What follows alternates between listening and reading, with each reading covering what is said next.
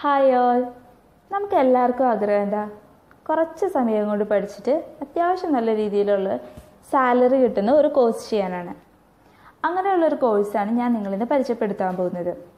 Medical coding. ഇപ്പോൾ സർവ്വസാധാരണമായിട്ട് എല്ലാവർക്കും അറിയായിരിക്കും എന്താണ് മെഡിക്കൽ കോഡിംഗ് എന്ന്. ഞാൻ എൻ്റെ ഒരു എക്സ്പീരിയൻസ് വെച്ച് പറയുകയാണെന്നുണ്ടെങ്കിൽ, ഞാൻ എൻ്റെ ഫീൽഡിൽ ജോബ് തപ്പിക്കൊണ്ടിരുന്ന സമയത്ത് ഫ്രീക്വൻ്റ് ആയിട്ട് ന്യൂസ് പേപ്പറിലും സോഷ്യൽ മീഡിയാസിലും കണ്ടുവന്ന ഒരു ജോബ് വേക്കൻസി ആയിരുന്നു മെഡിക്കൽ കോഡേഴ്സിൻ്റെ. അപ്പോൾ ഏതൊരു മനുഷ്യരെ പോലെ ഞാനും പോയി ഗൂഗിൾ ചെയ്യാനും യൂട്യൂബിലൊക്കെ സെർച്ച് ചെയ്യാൻ തുടങ്ങി എന്താണ് ഈ മെഡിക്കൽ കോഡിംഗ് എന്നുള്ളത്. അപ്പോഴാണ് എനിക്ക് മനസ്സിലായത്, ഈ മെഡിക്കൽ കോഡിംഗ് എന്ന് പറയുന്നത് ഒരു പ്രൊഫഷനായിട്ട് കൊണ്ടുപോകുന്നവർ മാത്രമല്ല, ആസ് എ പാർട്ട് ടൈം ആയിട്ട് കൊണ്ടുപോകുന്നവരുണ്ട്.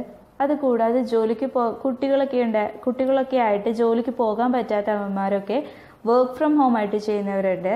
അതുപോലെ പ്രൊഫഷനിൽ 1 സ്റ്റെപ്പ് ഫോർവേഡ് ആയിട്ട് ചെയ്യുന്നവരുണ്ട്. അതുപോലെ 12th കഴിഞ്ഞ കുട്ടികളൊക്കെ പെട്ടെന്ന് ജോലി ആവാനൊക്കെ ആയിട്ട് ചെയ്യുന്നവരൊക്കെയാണ് ഈ മെഡിക്കൽ കോഡിംഗ് എന്ന് എനിക്ക് മനസ്സിലായി. അപ്പോൾ എന്താണ് ഈ മെഡിക്കൽ കോഡിംഗ് എന്ന് വെച്ചിട്ടുണ്ടെങ്കിൽ, പേഷ്യൻ്റ് റെക്കോർഡ്സിനെ നമ്മൾ ആൽഫ ന്യൂമറിക് കോഡ്സ് ആക്കി മാറ്റുന്നതിനെയാണ് നമ്മൾ എന്ത് വിളിക്കുക? മെഡിക്കൽ കോഡിംഗ് എന്ന് വിളിക്കുന്നത്. എന്ന് വെച്ചിട്ടുണ്ടെങ്കിൽ, ഒരു പേഷ്യൻ്റ് ഒരു ഡോക്ടറെ കൺസൾട്ട് ചെയ്യാൻ വരുന്നു. അപ്പോൾ പേഷ്യൻ്റ് പറയുകയാണ്, എനിക്ക് സോ ആൻഡ് സോ സിംറ്റംസ് ഒക്കെ ഉണ്ട്. അപ്പോൾ പേഷ്യൻ്റെ സിംറ്റംസ് ഒക്കെ ഡോക്ടർ അനലൈസ് ചെയ്തിട്ട് ഒരു റെക്കോർഡ് കീപ്പ് ചെയ്യും. അതായത് പേഷ്യൻ്റ് റെക്കോർഡ് ഉണ്ടാക്കും. ഈ പേഷ്യൻ്റ് റെക്കോർഡ്സ് ഒരു മെഡിക്കൽ കോഡർ അവരുടെ ICD, CPT, ഹെക്പിക്സ് എന്ന് പറയുന്ന 3 സബ് ഉപയോഗിച്ചിട്ട് അവരെന്ത് ചെയ്യും? സ്റ്റാൻഡേർഡ് കോഡ്സ് ആക്കി മാറ്റും. അതിനെയാണ് നമ്മൾ എന്ത് വിളിക്കുക? മെഡിക്കൽ കോഡിംഗ് എന്ന് വിളിക്കുക. ഈ മെഡിക്കൽ കോഡിംഗ് ചെയ്യുന്ന ആളെയാണ് നമ്മൾ മെഡിക്കൽ കോഡേഴ്സ് എന്ന് വിളിക്കുക. എന്തിനാണ് ഇങ്ങനെ ചെയ്യുന്നതെന്ന് വെച്ചിട്ടുണ്ടെങ്കിൽ, ഇൻഷുറൻസ് ക്ലെയിമിംഗ് പ്രൊസീജിയറൊക്കെ വളരെ സിംപ്ലിഫൈ ചെയ്ത് രണ്ടുപേർക്കും, ബോത്ത് ഇൻഷുറൻസ് പേയേഴ്സിനും ഇൻഷുറൻസ് കമ്പനിക്കൊക്കെ ഹെൽപ്ഫുൾ ആകാൻ വേണ്ടിയാണ്, വളരെ ഈസി ആക്കി മാറ്റാൻ വേണ്ടിയാണ് നമ്മളിങ്ങനെ ചെയ്യുന്നത്. ആൻഡ് മെയിൻലി ഇതിൻ്റെ ക്വാളിഫിക്കേഷൻ എന്ന് വെച്ചിട്ടുണ്ടെങ്കിൽ 12th ആണ് അവർ മെയിൻ ബേസ് ആയിട്ട് പറയുന്നത്. 12th കഴിഞ്ഞ ആർക്കും മെഡിക്കൽ കോഡിംഗ് ചെയ്യാം. ആൻഡ് കൂടുതൽ ഇമ്പോർട്ടൻസ് കൊടുക്കുന്നത് ലൈഫ് സയൻസ് ഗ്രാജുവേറ്റ്സിനാണ്.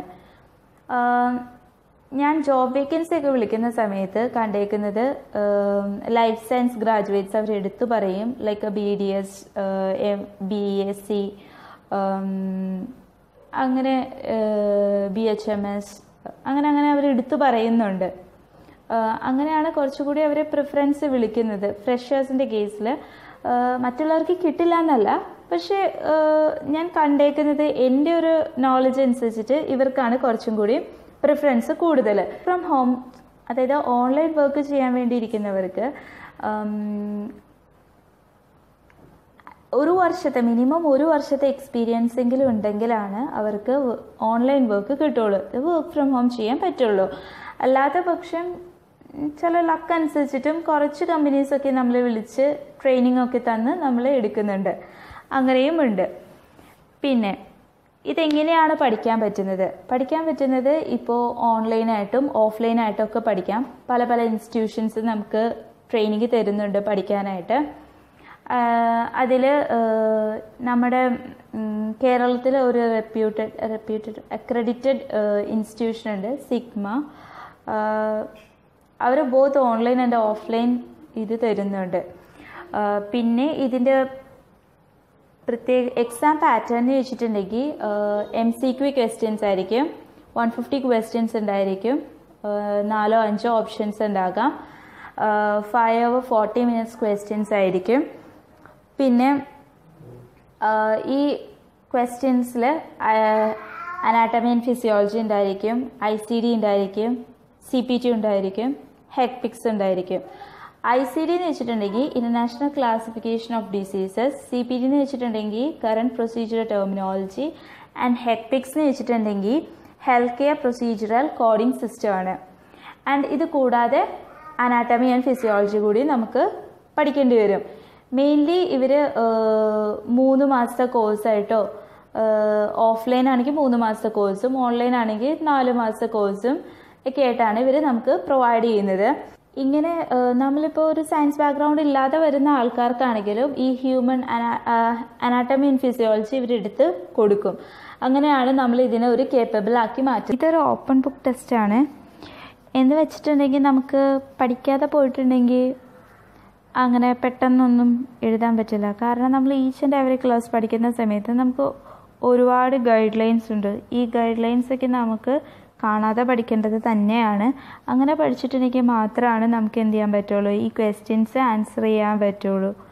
അല്ലാതെ ബുക്ക് ഓപ്പൺ ബുക്കാന്ന് പറഞ്ഞിട്ട് നമുക്ക് അങ്ങനെ പെട്ടെന്ന് ആൻസർ കണ്ടുപിടിക്കാൻ പറ്റില്ല. ഈ ഗൈഡ് ലൈൻസ് അനുസരിച്ചിട്ട് മാത്രമാണ് നമുക്ക് ആൻസർ കണ്ടുപിടിക്കാം. നമ്മൾ എക്സാമിന് പോകുന്നതിന് മുന്നേ ICD CPT ഹെക്ടിക്സിൻ്റെ ഫ്രണ്ട് പേജിലായിട്ട് കുറച്ച് റിട്ടൺ നോട്ട്സ് ഒക്കെ ഉണ്ടായിരിക്കും. അതൊക്കെ നമ്മളൊന്ന് വായിച്ച് മനസ്സിലാക്കിയിട്ട് വേണം പോകാൻ. കാരണം അതിൽ നിന്നൊക്കെ ക്വസ്റ്റ്യൻ ചോദിക്കാറുണ്ട്. പിന്നെ ഇതിന് ഫീസ് എന്ന് പറയുകയാണെന്നുണ്ടെങ്കിൽ എക്സാം ഫീ മാത്രമായിട്ട് ഒരു 20,000 to 30,000 ഇടയിൽ റേഞ്ചസിൽ വരുന്ന എക്സാം ഫീ ആണ് ഇവർ വെക്കാറ്. ഇപ്പം നമ്മൾ ട്യൂഷൻ ഫീ എക്സ്ട്രാ കൊടുക്കണം. അത് കൂടാതെ എക്സാം ഫീ വേറെ കൊടുക്കും. APC സൈഡിൽ ഒരു അക്കൗണ്ട് ക്രിയേറ്റ് ചെയ്ത് തരും. ഈ അക്കൗണ്ട് ക്രിയേറ്റ് ചെയ്തതിന് ശേഷം നമുക്ക് എന്ത് ചെയ്യും, ഒരു സൈറ്റ് അവർ ഓപ്പൺ ആക്കി തരും. ഒരു സൈറ്റ് തരും. ആ സൈറ്റിൽ നമുക്ക് എന്ത് ചെയ്യാൻ പറ്റും, പഠിച്ചു കഴിഞ്ഞതിന് ശേഷം നമുക്ക് ഫ്രീ ട്രയൽസ് എടുക്കാൻ പറ്റും. ഇതാണ് ആ സൈറ്റ് കൊണ്ട്.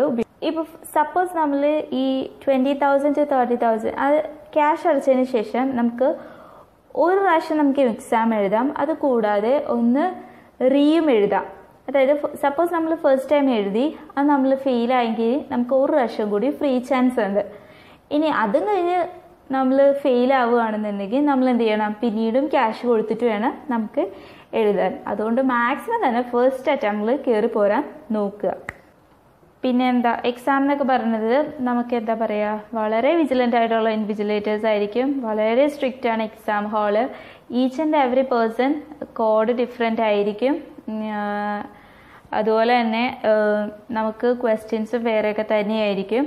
അതുകൊണ്ട് കോപ്പി അടി അങ്ങനത്തെ കാര്യങ്ങളൊന്നും എക്സാം ഹാളിൽ നടക്കാൻ പോകുന്നില്ല. നമ്മൾ പെൻസിലും ഇറേസറും ഒക്കെ ഉപയോഗിച്ചിട്ടായിരിക്കും നമ്മൾ എക്സാം ഹാളിൽ കയറേണ്ടത്. പെന്നോ ഒന്നും നമ്മളെ കൊണ്ട് എടുപ്പിക്കില്ല. അപ്പോൾ ഇതൊക്കെയാണ് മെഡിക്കൽ കോഡിനെ കുറിച്ച് പറയാനുള്ളത്. അപ്പം ഞാൻ ഈ വീഡിയോ ചെയ്യുന്ന എന്തിനാന്ന് ചോദിച്ചിട്ടുണ്ടെങ്കിൽ ഇതെനിക്കൊരു മെമ്മറൈസിങ്ങും ആയിരിക്കും. പിന്നീട് ആരെങ്കിലും ഇത് പഠിക്കാൻ തുടങ്ങുകയാണെന്നുണ്ടെങ്കിൽ ഒരു ഹെൽപ്ഫുൾ ആവുകയും ചെയ്യും. അപ്പോൾ വീഡിയോ ഇഷ്ടമായി കഴിഞ്ഞിട്ടുണ്ടെങ്കിൽ ലൈക്ക് ചെയ്യുക, ഷെയർ ചെയ്യുക. പിന്നെ എൻ്റെ ഈ കുഞ്ഞു channel tips and tricks to crack medical coding എന്ന് പറഞ്ഞ ഈ കുഞ്ഞു ചാനൽ സബ്സ്ക്രൈബ് ചെയ്യുക. ഇനി എന്തെങ്കിലും തെറ്റൊക്കെ ഉണ്ടെങ്കിൽ കമൻറ്റ് ചെയ്യുക. അപ്പോൾ ശരി, ബൈ. Hi all. നമുക്ക് എല്ലാവർക്കും